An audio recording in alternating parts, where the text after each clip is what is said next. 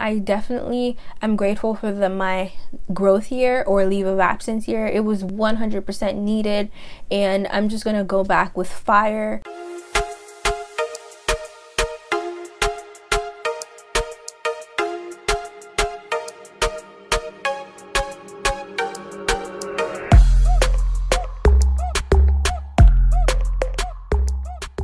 What is up, everyone? Welcome back to my channel, Road to PhD. My name is Kimberly, and I'm so excited to have you here with me today.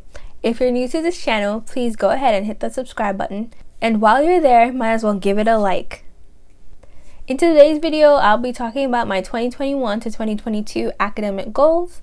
And some of you may or may not know that I took a one-year leave of absence from school, so this will serve as my senior year. I know I have a summer before my senior year video on my channel. You can find it either here or here. So some of the goals are the same. So my first goal is to make relationships and establish rapport with graduate school faculty, because they will serve as my mentors in the future. When it comes to getting a PhD, your destiny is in the hands of your mentor. They definitely decide how much you're worked, how quickly you can publish, how quickly you can advance, and if they leave, there goes your project, and or there goes your grant money, right? And so all these things need to be taken into consideration when it comes to picking a faculty member. But it's also vice versa too. The faculty member also has to pick you, and that's why it's important to establish rapport, and that's why I am starting in March to reaching out to some faculty members that I would like to work with in the future. My next academic goal is to finally take the GRE. Bro, this will be my 4th attempt at taking the GRE. I have not taken it once ever before. This will just be my 4th attempt of studying for it in a complete cycle again, because I have studied for it completely for 3 times. So this will be my 4th time and hopefully the last. I'm planning on taking it before I go back to school in August, so definitely before July for sure. And I have a checklist, and whenever I reach a red box on the list, that's when I'm gonna schedule the exam. So I have no set date right now. I just need to make sure that I constantly study until I get that red box. So my next academic goal is to get a research program in the summer that focuses on microbiology. Throughout my matriculation at Howard, my research interests have changed dramatically, and I finally think I have found what I want to do, or at least for PhD wise, what I want to do. It's in the field of microbiology, and it's in the gut microbiota or microbiome, whichever word you prefer. I'm sure they mean different things, but I always mix them up, and focus on pre and probiotics as well.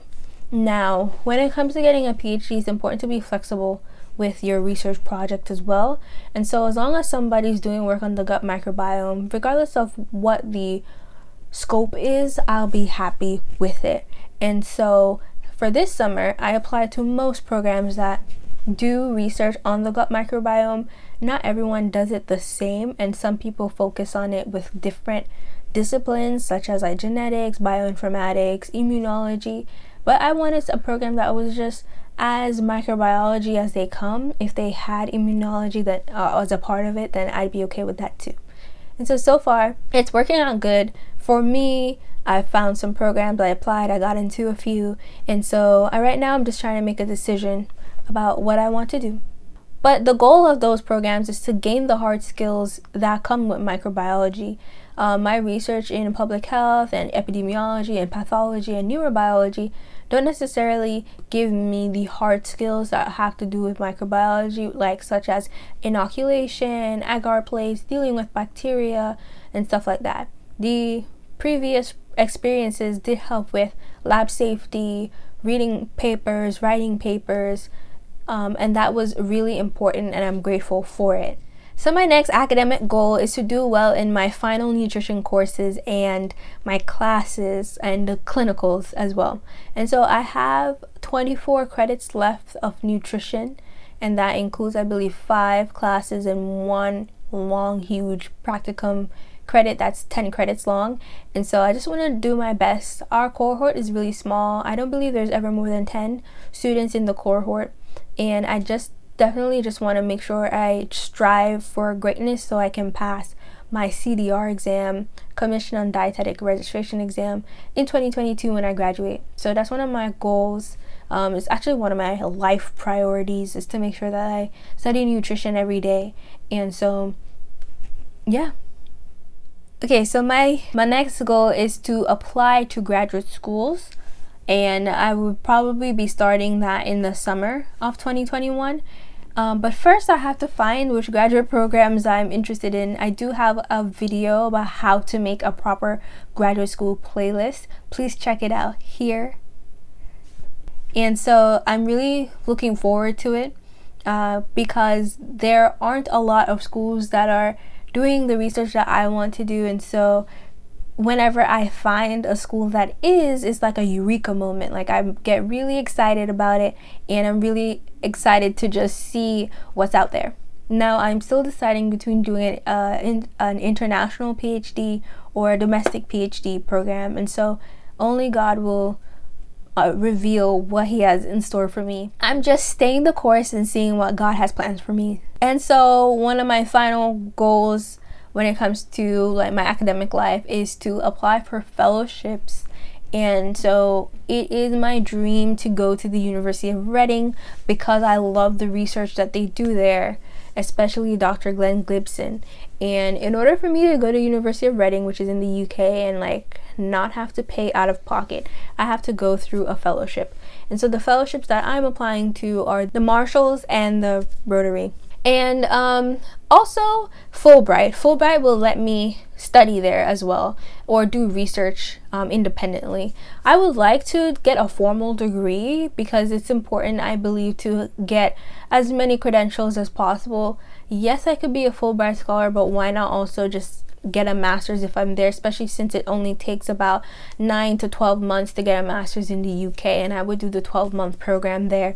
And so I'm just really excited about it, and I'm also thinking about getting my PhD there if God allows it and wills it for me. So it's just really how it's gonna go. So the last fellowship I'm thinking of applying to is the NSF GRFP, which is what a lot of students who are going to enter graduate school in the STEM discipline apply to, especially because funding is important for STEM PhDs because it's so long. It's 5 to 6 years, that about the first 2 years are covered by the institution or the mentors grant, and then the next years you need an outside fellowship to make sure that you do graduate on time and that you can also pay your bills, right? And or you can go to conferences. They also cover, like, give you some money to go to conferences as well and present your research. And so I'm just looking forward to see what this year will bring. I definitely am grateful for my growth year or leave of absence year. It was 100% needed,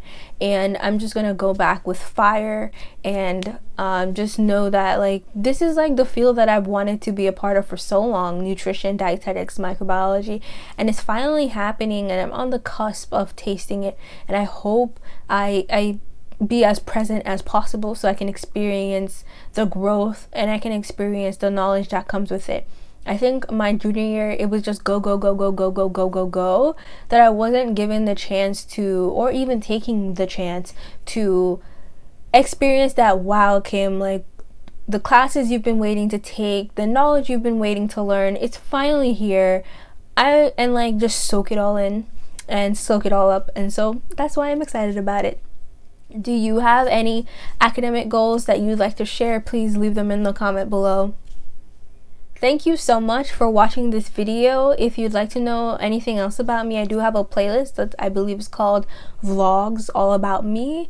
I try to make this channel as like search optimized as possible, so videos that you definitely want to watch about like other things, but it's also my channel, and I would like for you to get to know me better every now and then.